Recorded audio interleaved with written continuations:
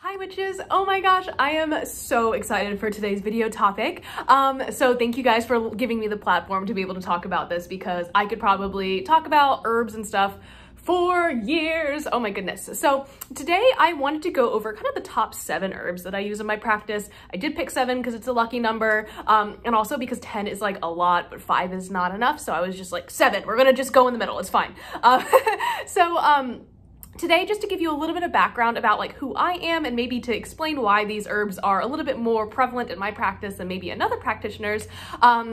If you haven't met me before, or if this is the first video that you are watching on my channel, firstly, welcome. Secondly, hi, I'm Bee. I am a non-binary eclectic pagan and hedge witch from Pennsylvania. Hello. I've been practicing for like almost 12 years. It'll be technically 12 years in September. And I just like love witchcraft. Hedge witchcraft is really focused on like herbalism, hearth magic, as well as kind of this concentration in spirit work. My concentration happens to be in like plant spirits and animal spirits, less human spirits. They can keep that to themselves. No, I'm just kidding. Another big part of my practice is divination and dream work. I've always had really vivid dreams, and I mean, I'm not gonna like toot my own horn, but I think I'm pretty good at tarot, considering what people have left me as feedback, so. Okay, now before we get into the correspondences, I did just want to say that this is the book that I use as a main like reference, I guess, for magical herbs. So it's Cunningham's Encyclopedia of Magical Herbs. I will say this is a really old book. I think it goes back to like the 80s, and if that is dating me, I don't know. Sorry, but I like it. I think it's great for quick reference.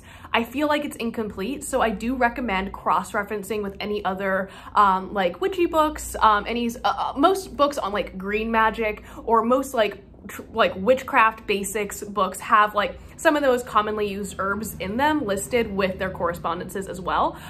So I would just cross-reference and really use the herb in the ways that appear twice. So like, for example, if an herb in here is like, oh, it's associated with love, and then in another book it's also associated with love, probably safe to say that that herb is good for use in a love working or a self-love working. So hopefully that makes sense. Cross-referencing is key in witchcraft. I would just be sure that you are doing your research. I know I feel like I parrot that a lot, and I know you guys are fantastic at it, so like, you know, I'm sure I'm preaching to the choir, but I just wanted to say this is the main source that I'm using for correspondences that I am listing in this video. Guys, grab a cup of tea or a cup of coffee and we'll just dive right in. Okay, these are technically in no particular order. I just happened to list my favorite one first, and that is rosemary. Now, I saw somewhere on the internet that people are saying that like rosemary can be used to like substitute any herb, or can be used in place of any herb in a spell. And it does have a lot of properties to it. So rosemary is very much associated with protection, love, mental acuity, exorcism, purification, memory, healing, sleep, and vitality or youth. So, you know, that's why I keep this glow. In reality, I've yet to hit 25, which is like when your body starts dying. So I'm enjoying this youthful glow until September. But seriously, I love using rosemary. It is my favorite herb, literally of all time. The scent, my mom used to grow rosemary plants outside our house when I was growing up. So I think that's why I kind of have this affinity to it. So it's definitely something, that I remember from my childhood that I use now in my practice, like very frequently. But I use it the most in protection pouches, in memory spells. I used it a lot in like college. I had this like rosemary oil that I would put on my wrists before class, especially if I knew that we were going to be doing like a review session or anything like that, because rosemary is supposed to kind of help with you retaining information. It is also really good for retaining dreams. So if you're making maybe like a sweet dream spell, including some rosemary in it so you can like remember it, because dream work is great. And I've definitely had very like vivid dreams, and then when I wake up, I just feel them slipping away from me and I'm like, no. So again, I use rosemary the most to protect my space. I also use it as a smoke cleansing agent instead of white sage. Again, white sage is really sacred to indigenous people in America.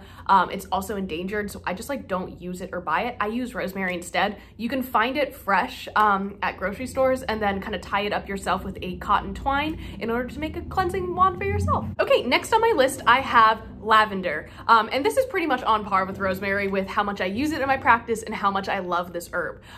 Lavender is associated with protection, sleep, chastity, longevity, purification, happiness, and peace. In my own practice, I associate this herb with the Morrigan because she was always there to like calm me down. It's a color that features really prominently on her altar, the color of lavender. And it's one of my most used herbs, again, right along there with rosemary. Lavender is really great for sleep spells, anti-anxiety sachets, so like using lavender in a cotton bag and placing that under your pillow.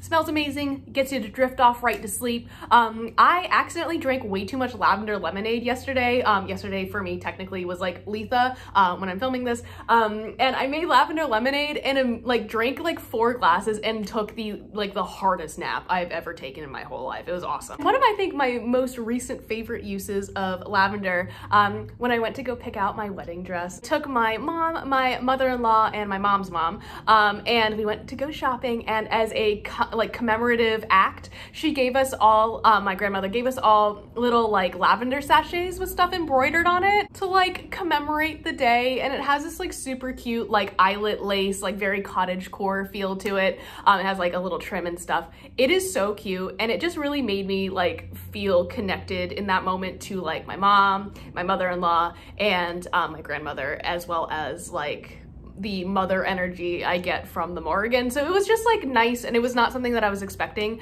So yeah, that's my history with lavender. Next on my list is the herb mugwort. So mugwort is associated with strength, psychic powers, protection, prophetic dreams, healing, and astral travel. And as a hedge witch, that is super important to my practice. I don't really teach hedge walking or riding the hedge or astral traveling. I don't really teach that on here. It's a very personal practice for me. There might be a time in the future where I feel a little bit more comfortable with that, and I know people have asked me.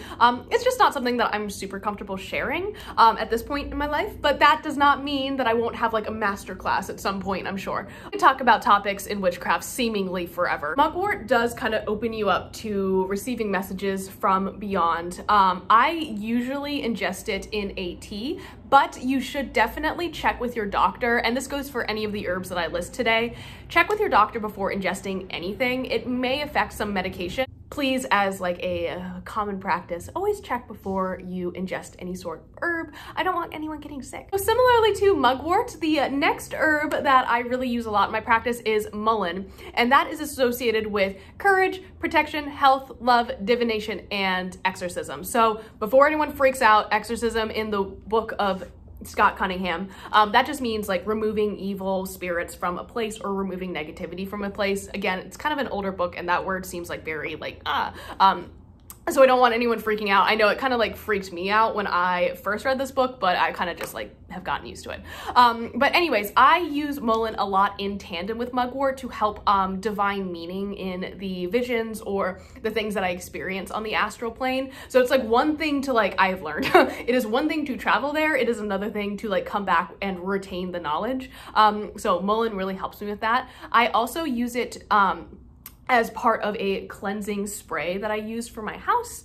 And also I read in here, which is not a practice that I use a whole lot, but mullein can be used to sub out graveyard dust if that is part of your practice. It's not part of mine, but if it's part of yours, mullein is really great for that. Next we have basil, which is associated with love, again, exorcism or getting rid of those negative energies or entities, wealth, flying, and protection. Now I use basil the most in prosperity spells. For whatever reason, like the leaves really remind me of like money or like coins or something, but it is super versatile for love divination and love magic, especially within an already established relationship. So I'm not going to get into the discourse as to whether or not you want to practice love magic, but if you are and maybe you want to kind of strengthen that love between yourself and your partner, basil is super good for that, so I recommend it. Next we have kind of, I think, a classic, and that next on our list we have kind of a classic of the witchy world, and that is cinnamon. So that is associated with spirituality, healing, power, success,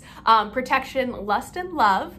I use, and I think a lot of witches use cinnamon the most when you are wanting to add energy to a spell. So similarly to the way that like quartz, like clear quartz, can add energy or amplify energy in a working, cinnamon similarly helps with charging up a working as well. But don't take that to mean that you can use cinnamon in the way that you would use clear quartz in a spell. in that it can kind of replace or take on the energy of anything around it. It has its own specific correspondences. I also really love using cinnamon to draw in prosperity, and I think overall it's just a really great ingredient to add to any spell that you would like to make more powerful, or in any spell that you want to make a little bit more cozy, or maybe to invite in comfort into your life. So cinnamon is just so great. Oh my gosh. And our final one today is an herb I feel like is not talked about a lot, but is kind of like a cornerstone of my warding practice and my protective magic, and that is the herb Angelica. This again is associated with expelling negative energies or exorcism, protection, healing, and visions. I use this primarily to ward my home. It is one of the most protective herbs I've personally come across. I believe, and please correct me if I'm wrong because I don't necessarily work with the system of entities, but I believe it is associated with Saint Michael. So if that is like a system of belief that you also have, it is just like that should give you kind of like an idea of how protective this herb is, right? So like Saint Michael, the defender. On top of all of that amazing protective and warding capability, it also is an herb that I use to promote very vivid dreams as well. So I'll use it as kind of either a smoking blend or an incense that I inhale before going into a trance, so to speak. So again, if hedge witchcraft or hedge magic is kind of interesting to you, I definitely recommend checking that out. That is all I have for you guys today. Thank you so much for hanging out with me and chatting herbs. Let me know if this is something that's interesting to you, or if you want me to talk about a specific type of herb, or if you want me to talk about herbs that relate to a specific correspondence, or if there's stuff like that, because I really like making these videos and I love talking about like green witchcraft. I'm getting more into herbalism throughout the entire year, so like, I'm just so excited. Anyways, thank you guys so much for watching, and I'll see you in the next one. Bye.